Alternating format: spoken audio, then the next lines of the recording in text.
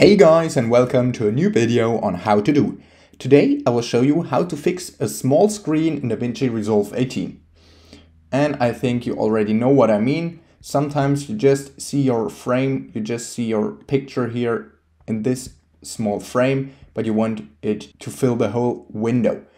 What you want to do for this is on the upper left corner here, just click it and then go, for example, for me it's now on 25%, just go to fit, and then this should be the normal screen. Of course, you can also increase or decrease it a bit, for example 50% or even 75%.